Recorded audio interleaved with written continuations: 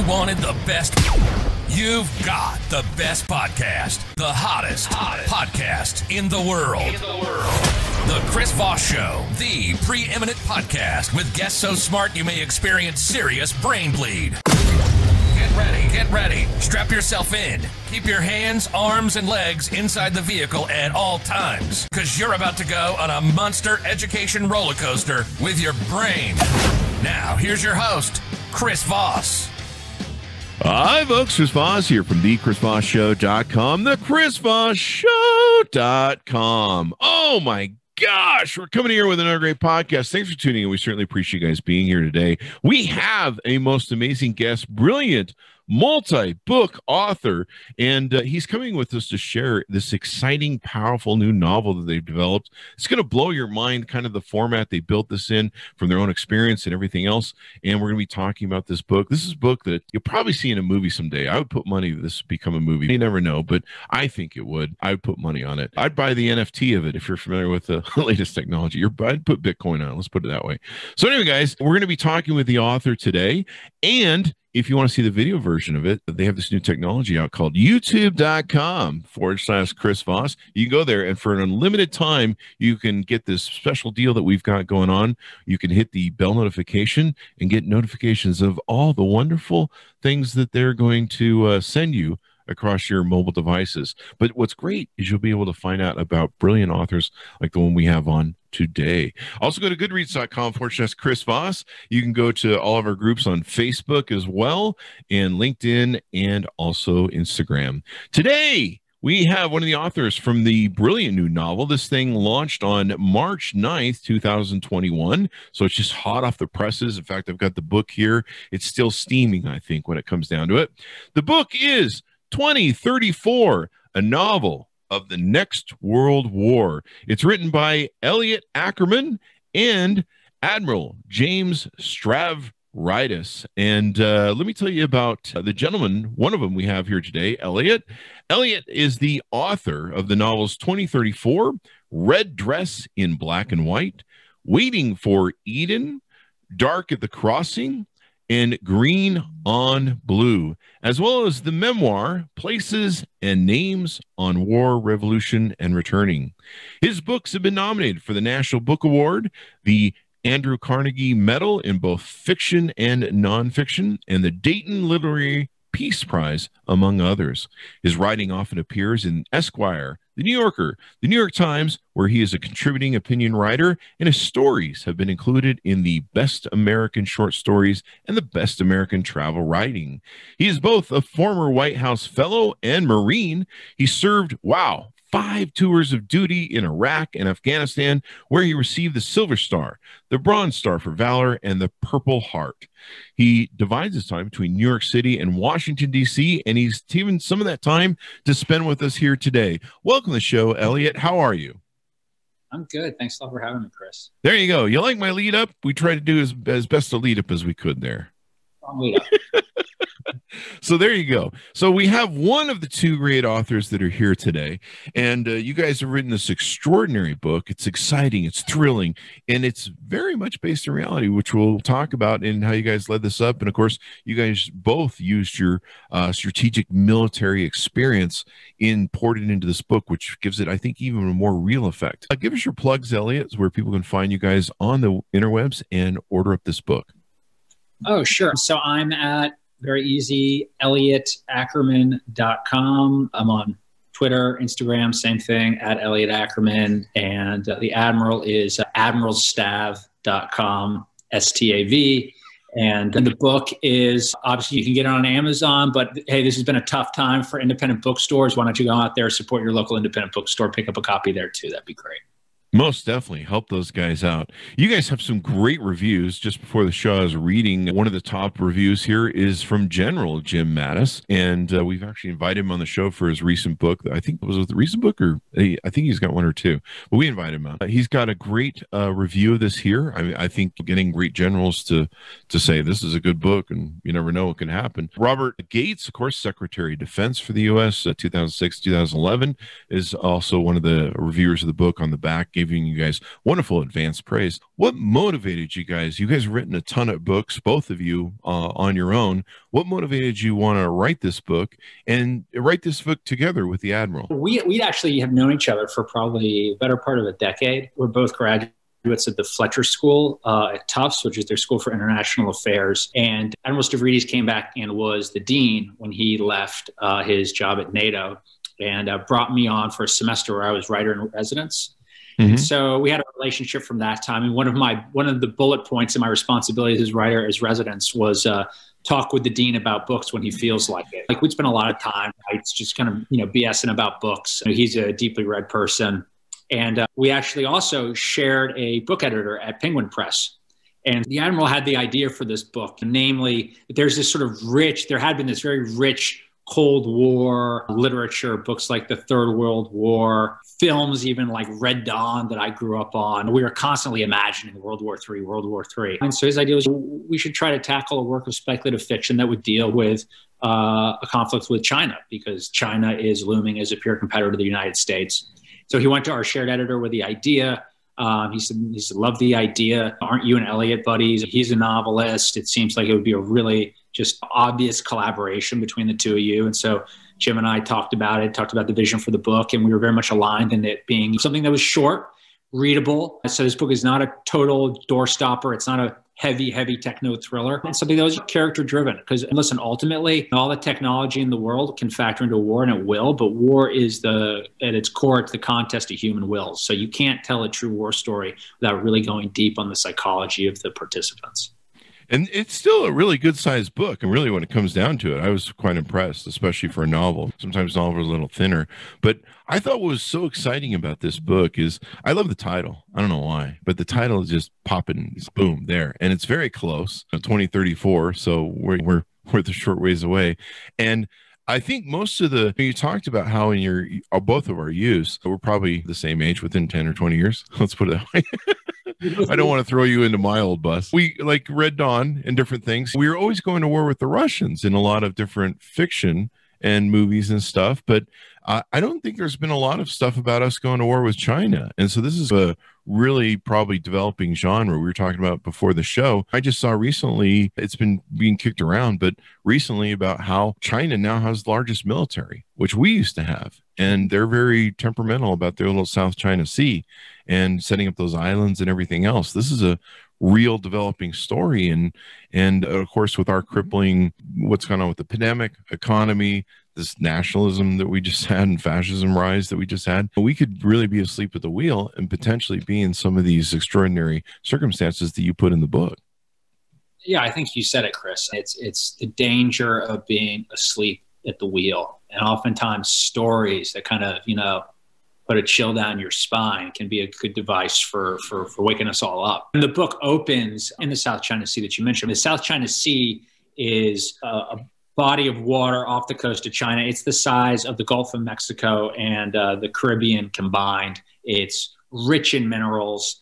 They're international waters, but the Chinese claim them as territorial waters. And to this day, the United States and other nations, we launch freedom of navigation patrols through the South China Sea, where we basically take our boats and we go down there to prove that they are, in fact, international waters. And so one of the precipitating incidents in the book that kind of leads to this international crisis and eventually global war occurs on one of these freedom of navigation patrols. And so the book really analyzes how could one incident spiral out of control and bring the U.S., China, and eventually the entire world to war. And you guys, I think Russia might have a play in this, and Iran as well. Well, it's true. So as the book opens, you're on one of these freedom navigation patrols, and there's an incident that occurs on that patrol. Simultaneous to that incident, one of the characters, a fourth-generation Marine fighter pilot, Chris, call sign Wedge Mitchell, because a wedge is the world's oldest and simplest tool. He's flying his state-of-the-art F-35 strike fighter above the Straits of Hormuz, which are very proximate to Iran, when suddenly he no longer has control of his aircraft anymore. Control is taken away from him, and he is diverted into Iranian airspace and eventually taken down. And so those two events, which seem unrelated, you actually, as you get into the book, you see how they're very much related and how they bring in not only China, but Iran, Russia, and even countries like India into this war. Definitely. So what part do you see Tom Cruise playing in this book? No, I'm just kidding. Just when you mentioned the F-35, I was like, oh crap, this is he's gonna option this for Top Gun. I'm just kidding. The interesting thing about this book too is you bring in a lot of different factors like cyber war and how that plays out. Is that correct? Absolutely. And the end of the very first chapter, without giving too much away, is a massive cyber attack. And that's something that's not playing out in 2034. I mean, those are instances that are playing out today. 2 words, right? Solar winds. Or remember a few years ago when we were all watching the Super Bowl and the lights just went out. Yeah, that was weird. They sure went out. We definitely have a cyber vulnerability. So do other nations. But when you add cyber into the mix, for a long time, the United States, we've sat here complacently with this assumption that we are by far and away the most advanced military in the world. Our primacy is unmatched, and our technology is unmatched. But that confidence in our technology has also come hand in hand with a reliance on technology. And what cyber can very quickly do is disable your technology. So if suddenly the GPS doesn't work and the F-35 strike fighters won't turn on, then what do you do? And you've got, I don't know how many people are in China, 2 billion or something like that. You've got 2 billion angry Chinese. Yeah, I honestly, there's probably people in the Pentagon that have picked up this book that are the guys who sit down and they strategize war and they run scenarios and stuff. They're probably have grabbed the book already and been like, we should probably read this because this sounds like something that could definitely happen. And the proximity of the time when you guys chose the title of 2034, how dead set were you guys on this, and especially the timeline? Because I would imagine when you're calling a book 1984, I think it was about maybe 10 years before its time, maybe, or 15 years. 2001, of course, didn't quite come in on the Space Odyssey part that we thought it would. When you guys settled on the title, what were some of the aspects that you guys decided to really go, okay, we're going with 2034? I've written a number of books. I could categorize them in 2 tranches. First are the ones where the title is obvious from the very beginning. And I'd say the other tranche is the one where the title comes very late in the process. And 2034 was in that second batch where the title came later. We had some working titles, but when we first conceived the book and said, all right, when is this going to occur? At the very outset, I mean, we were way out there. We were in like the late 2050s, 2060s. Then for a while, we were hanging around in the 2040s. But the more we can imagine this scenario, and we're imagining where we would be at and when we would be there, like the tide going up a beach. Like the water just kept getting closer and closer to our feet, and we're like, "Oh my God, this is like close. Yeah. We're going to be here within a decade." And then the year 2034 came out. But by that point, writing the book, we'd been talking about the year so much that finally we looked at it, like, that's the title of the book. It's 2034. There you go. And everything that I read about the book and what's inside of it, and some of your different interviews, and just the news of what's gone on. How did that play out as a factor of some of the different events that were happening in the news that you guys were like, yeah, this should either be in the book or taken out of the book, or this should definitely influence the title? I think on 2 levels that occurred. I think one is we were writing the book, more and more events were playing out that made us feel the urgency of how our relationship with China was developing, how it was deteriorating in many places, and how it seemed like these events were becoming all too plausible. But on the more technical level, there are a couple instances where sort of world events like overtook our narrative. A specific one, without giving too much away, and one of the key characters in the book is named Qasim Farshad, and he is a brigadier general when you meet him, like a veteran of Iran's asymmetric wars. He fought against the Americans in Iraq and Afghanistan. He fought in Syria. He fought against the Israelis. And Qasim Farshad is the godson in the book of Qasem Soleimani. Well, in early drafts of the book, we wrote it as though Soleimani were still alive in 2034. And then in 2019, he got killed. So the day after that attack, Jim and I got on the phone. We're like, crap, what are we going to do about the book? We got to figure out. It comes back. It's like Jesus. Yeah. So you'll see how we handled it in the book, but that was a specific case. Obviously, coronavirus was something we were working on this book before COVID. So we had to figure, we didn't want to rewrite the book. So we didn't think it would be true to rewrite the book where COVID takes everything over, but we needed to certainly nod that this was a, really profound and seismic event in the United States and the world. So there are mentions of it in the book that were not there, obviously, pre-COVID. There you go. So there is a play out. So you can read this novel and feel like these are events that could happen playing out in our current history. Yeah, listen, you definitely see there are all sorts of today's overtones in the book, which is why when you're writing a novel, you're creating a world, you're creating an environment. And so if I were to say to you, okay, I'm going to give you a robot, right? And that robot can wash all your dishes and do all your cleaning, and he's going to be hanging around your house. What's more creepy? Do you want to, or what's less creepy? A robot that like looks like R2-D2 and is clearly a robot, or a robot that like looks almost exactly like you? It's like, hi, Chris, good morning. Like that's creepy. So, yeah, that would be creepy. No one wants to see a duplicate of me. They've already trying to create this world that's sort of like, it's 2034, but man, it feels a lot like 2021 too. So, this is right up against us. Yeah, I don't think anyone wants to see that. Maybe that would really freak out my podcast audience. They'd be like, if there was two of me, I could co-host though. That would be cool. So I think what's really awesome about this book as well is you've got the Admiral, and he's an incredible Navy admiral to co-wrote this book with you. And then you've done 5 tours of duty. You guys are both veterans of war. You've seen the blood, the guts, the horror of war. You guys have seen the strategy of war and how the military, our military, and probably other militaries. I'm sure you guys probably studied other militaries and how they did their exercise and stuff. And you guys bring all this to the table. So this is, I think Red October was like a really cool movie and a really cool book, but I don't think the guy had ever set foot in a sub, if I remember correctly. And so I think what's really cool about this book is you guys have all this technical knowledge that you can pour into the book and really build it in and give it that realism. Sure. So we were definitely pulling from our experiences in this book, technically speaking, and then also down to the themes that exist in the book. It's also a book about war, the folly that is war, and the fact that at the end of the day, war is a contest of human wills. So it's a story about people. It's a story about human beings. So that is definitely what the spirit of the book was written in. And it was a lot of fun to collaborate with Jim because we both have deep military experience, but in different parts of our military and at different levels. How did that play out?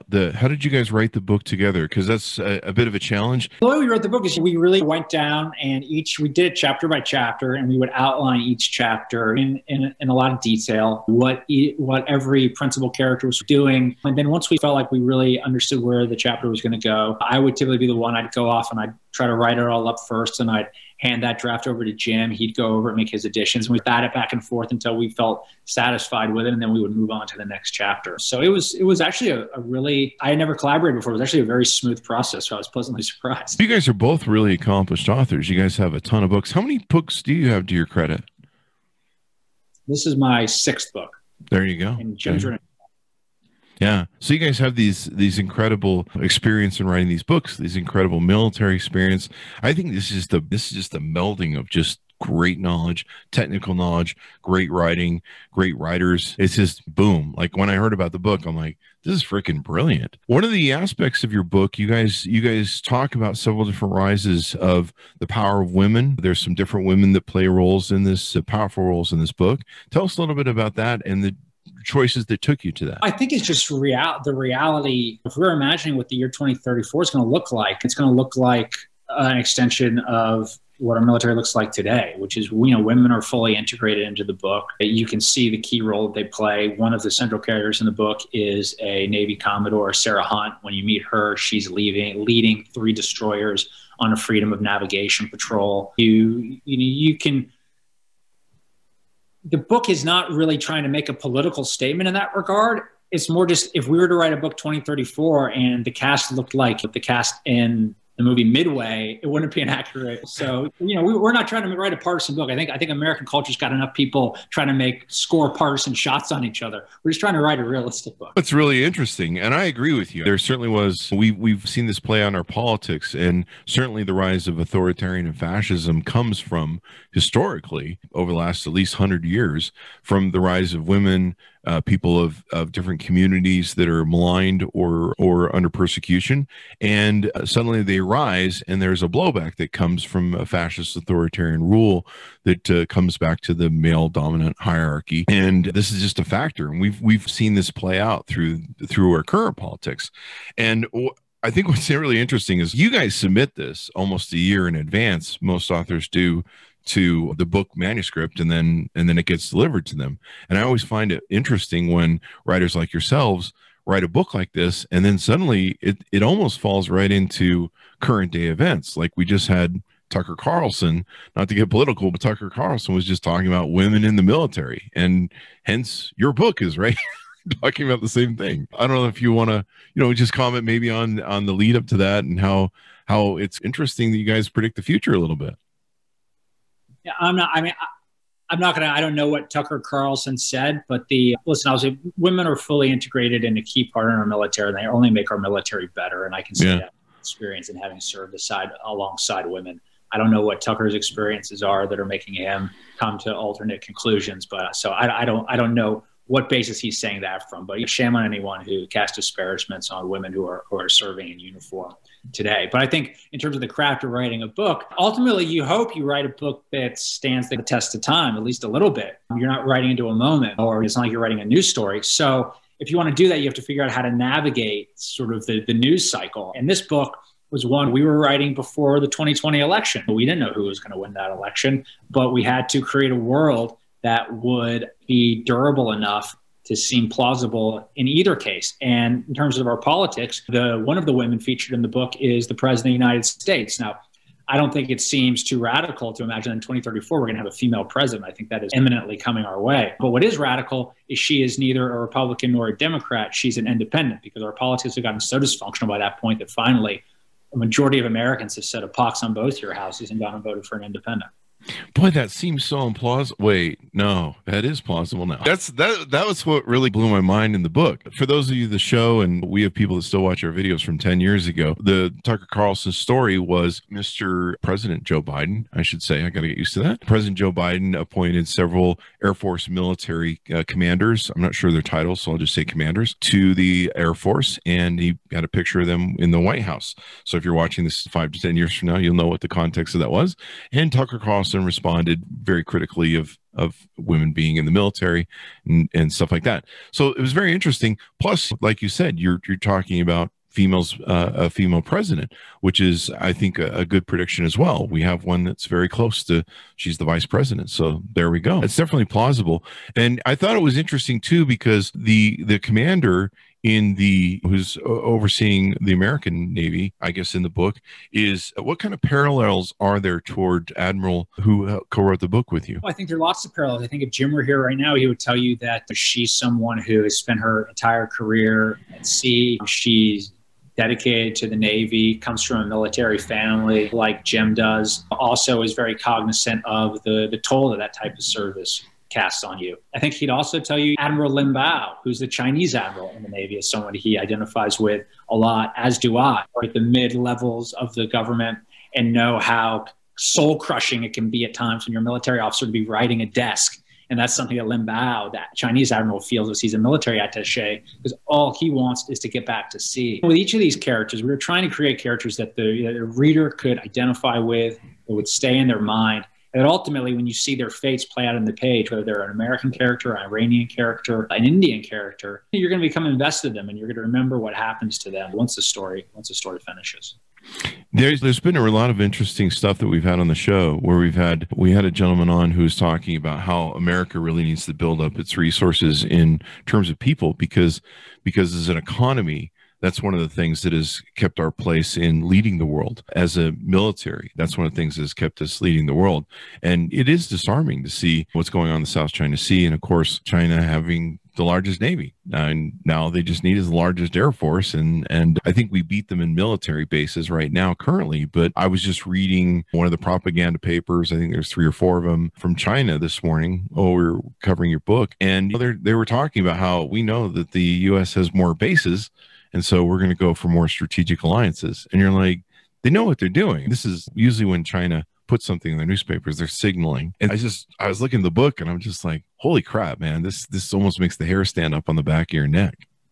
Yeah, absolutely. Listen, China's not 10 feet tall. I'm very bullish about America, but I think there's just certain things that we need to wake up to. One of them is what China is doing in the South China Sea internationally, the way they're building out their military, the way they're building out the alliances that you mentioned. But we also need to wake up to our dysfunction at home, that we can't keep behaving this way and expect that there's not going to be a cost in the future to future generations. We can't ignore the world around us. And I think on the day, a few days ago this week, the day that Prince Harry and Meghan Markle gave their interview to Oprah, it completely took over all news in the Western world.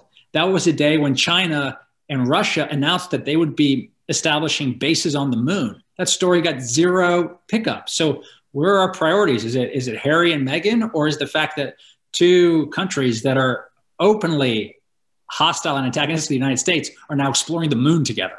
The water has me more concerned than Harry and Meghan.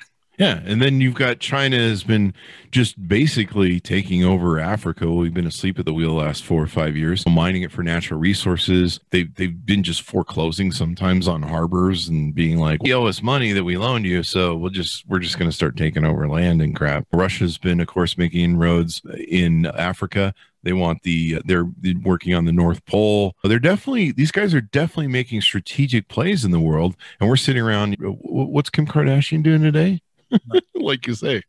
And hopefully there's some lessons here we can learn, because one of the challenges that we have in the moments that we're in is we tend to go back to sleep. We're already seeing the news fall off with a lot of different news agencies now seeing a fall off of interest of news. I've even followed back because Biden, I love Biden, voted for him.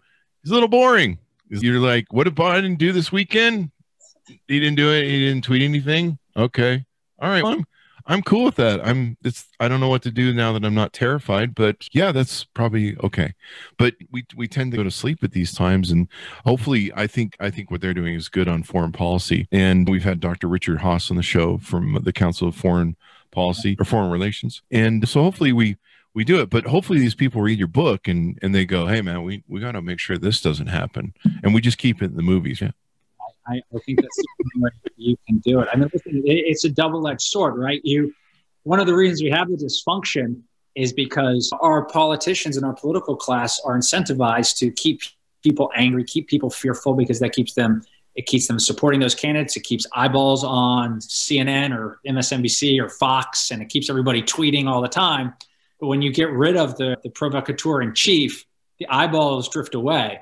Hopefully, we can figure out how to get people to pay attention to some of the other issues that are challenging us. And many of those are outside of our shores right now. Let's clean up our own house, and then we can make sure we're ready to defend against anything that comes to challenge us. Yeah, I believe I saw on one of the interviews you guys did with the Admiral as a guest as well. He talked about the surprises and the failures in our past, of the surprises of how we've been caught off guard leading into what we've been talking about, like Pearl Harbor and different things. I thought it was interesting too. He told the story of the Cuban War, I think it was, where the ship had exploded and we blamed it on Cuban terrorists. Do you want to talk a little bit about some of his stuff and how that flowed into the book? Well, I mean, listen, first of all, I would offer, if you look back at the last 100 years, I would say the great catastrophes that have befallen the United States, right? Let's think about them. Pearl Harbor was definitely one. I'd say the September 11th attacks. And I'd say the pandemic. You look at all of those are all failures of imagination, right? If I were to told you 18 months ago, we'd all be sitting here wearing masks, trapped in our houses, and I'd be teaching my kid third grade math and failing miserably at it. And it's all come to pass. So if you believe that those are all failures of imagination, obviously the conclusion is that imagination is a national security prerogative. Specific to the example you mentioned in 1898, the battleship Maine, which was at port in Havana Harbor, exploded.